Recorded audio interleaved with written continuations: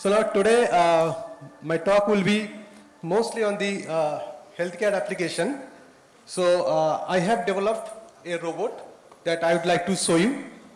Basically, I am worked in the human-robot interactions for the medical robotics field, and I visited these places in Japan and other things. So now the topic that I have chosen, this is a how do you redefine healthcare using artificial intelligence, keeping this responsibility at the center. So mostly I'm going to talk about what is the responsible AI means, and the techniques that we are going to use. So how much responsibility that we would put forward, so that it must be, trustable and trustworthy facilities has to be there. So this today's question that I have put, that I'll give the answer at the end of my talk, that what if an AI could warn you about a disease before you experience a single symptom? So should you listen?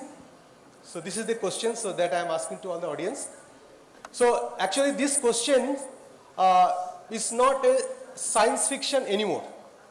So it reflects the reality of modern healthcare, where artificial intelligence is becoming this essential partner in clinical decision-making abilities, then population, healthcare management, diagnosis, and also this engaging the patients. But when you talk about this, how to engage the patient, so this trust is coming into these pictures. So now if we cannot ask that whether this AI can revolutionize healthcare. So rather, if we can ask ourselves that how we can ensure that this AI does so ethically, so safely, and so transparently. So these are the important things that I would like to focus. So this is the AI is the new reality. So now in every day, or in AI systems are embedded in our day-to-day life. And it is also, healthcare is not an exception. That we must have seen that AI can predict this is a, health risk or heart risk failure by using some our, smartwatch data. And also that it can scans. This is a MRI scans can accurately be done, and many things can be done by using this AI. So there are a lot of challenges are also involved. But if we can think, but in this today's platform, if we can think one question, so as AI sits just to the doctors, or these nurses, or any others,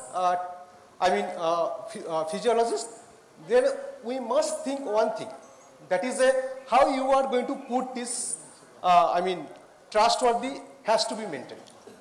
So these are the different impact of AI that we would be talking about. That is this, it reduces this workload of these clinicians, and how to make a good decision-making systems and so on. So these are the tools, sensors that we are using in my lab. Mostly there are other sensors are also available. That is an IMU sensor that most of you that you have already seen in our mobile phones. The accelerometer and gyroscope is also there. You can find the linear acceleration and the angular velocities and all sort of things. I am using the EEG signals, that is the brain signals, to connect. So there is a close connectivity from the brain and the motion. Okay, and we are trying to find the correlations between this human brain to this walking pattern. Because as you must have seen, so there is a disease is called the Parkinson disease, and other disease is called the cerebral palsy. So when how we are going to make some precautionary measurements, if you can understand their gait pattern. Okay, so we are capturing these brain signals by using these EEG headsets, which is there in my lab, and trying to, and we are also capturing this walking pattern. Person is walking on the treadmill, and at that time some kind of external stimulus are being projected on this monitor, and we are capturing this data. Now from this brain signal, or from the electrodes that we are getting, and from this walking pattern that is being captured from different sensors or images. Okay, then we are trying to find the relation that what effect that is going to have when the person is having some deformity. So can I have some relations between these our cognitions to our motions? So this is a very interesting study of work, and it helps this doctor to listen whether we should listen to AI, that AI should recommend some diagnosis or some treatment. Okay, so now one thing is that I would like to say, if we are using this black box, the trust collapses. So only black box model, if your model is only black box, the trust collapses. So we should develop by our own sentiment, by our own experiences.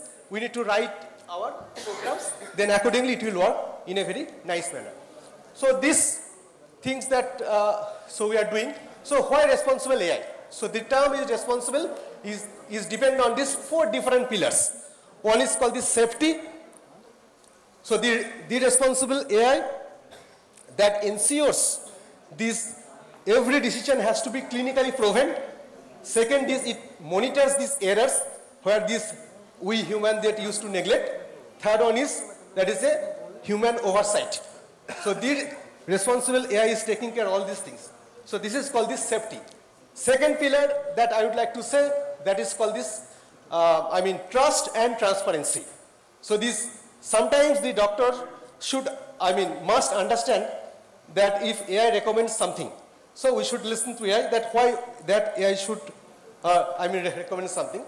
Third one, it is called your fairness. So if your system is biased, if your model is biased, you are going to have this bias output. So we need to think about it, that how to mitigate this biasness. So there are a lot of techniques are available that we used to apply to, model how to, remove the biasness from this model. And fourth one is called, accountability. So accountability is very important part, because every AI models that we are going to develop, that has to be accountable, and it should process some chain of responsibility. So that is very important. So we are not going to replace any clinicians. So we are going to use AI as a partner. So that is the most important thing. So that the responsible AI ensures every decision has to be safe, it has to be transparent, and it has to be guided by a clinician. Then only we can redefine our healthcare. So, so I have already talked about everything. So now this AI, so there are different tools are available. So nowadays we are working in this field of deep neural architectures. And there is agentic AI that this few speakers has already talk about. But I would say that we are not here to listen to any hypothetical model. You can see in any hospitals, there is a real systems are already available. Okay? But how to use these real systems, so how to ensure this trustworthy, how to ensure is ethicality, so that needs to be proven first. Then only we can develop any responsible AI-based system. So this next, I would say, so this is the robot that me and my team has developed. That I have named the robot is called the Carrot. That is our brainchild. This is a caregiver autism robot with AI-based techniques. So now mostly that because I am from Raukela. So in the Raukela, we are in the sector 17. So we are having one center is called the Home and Hope Autistic Children Centers. So I visited there, and we are having collaboration with them. And this robot that we have deployed, it can communicate with them. This is specially disabled children, special children. So we cannot say these are the special. These are they are very, very intelligent, that I would say, because I have interacted many times. And so our objective is how to improve their social and behavioral skills. So this robot is not being used as an assistant. So this is used as a collaborators. That is my question. Okay, so this robot is being as a collaborators. It is helping the clinicians that how to help the children to improve their social and behavioral skills through human-robot interactions. So we are using 2 different modalities. One is called the verbal communications, another is called this non-verbal communication.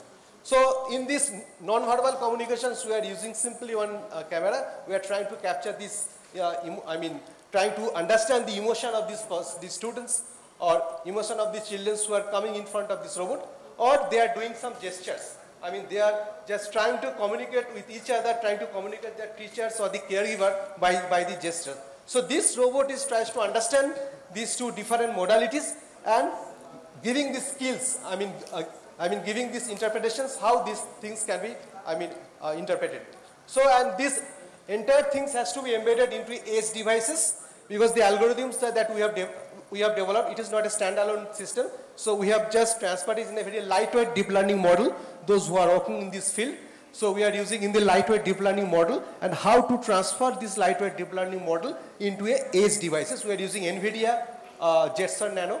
So this is a very latest technology, and devices. Then accordingly, all the computations can be done. In the real-time fashions. And this testing that we have done, as you can see, that is this student is doing some kind of gestures. His robot is trying to teach them. So if the student is doing some wrong gestures, then through some verbal communication it is saying, so you are doing the wrong gestures, please do the correct one. Unless and until this ASD children is going to do the correct gestures, so this process is repetitive. So it inspires us to understand, and it is just engaging them at all the time. So that through the engagement process, it is an educational engagement process, so their social and behavioral skills are to be improved in a rapid manner. So we have already applied for the patent for my work, and there's a last work that we are doing, it is my lab, how a sensor-based technology can be used for detecting these musculoskeletal diseases. So one of the musculoskeletal diseases is called the Parkinson's diseases, or we would say this is called the cerebral palsy, and any other categories. So our model is trying to collect this data and trying to predict after the injuries has been done, so how much recovery that has been done. So there are different things, it's called the rehabilitation engineering. So when the person is having some surgery, then after surgery, how much recovery has been observed. So only doctor can say yes, so you are fit, then you can work. But actually, scientifically, how you are going to ensure it. So now this model, our AI-based assessment tool, will help us that after surgery or after rehabilitation procedures, it will say, so that much percentage this person is already fit to work in a battlefield. Because this work that I am collaborating with the DRDO, one of the defense projects, so that I am just doing with them. So this is the things. And last quotation from my side, we can use AI by, as I am working in this field for the last 10 years, I feel that the future of healthcare is not this AI versus human. So it is actually AI plus human that will give it to this better health for everyone. So to make a futuristic AI-based healthcare system, it is my opinion that AI should not replace the human touch. Okay, AI should augment this human expertise. Thank you so much.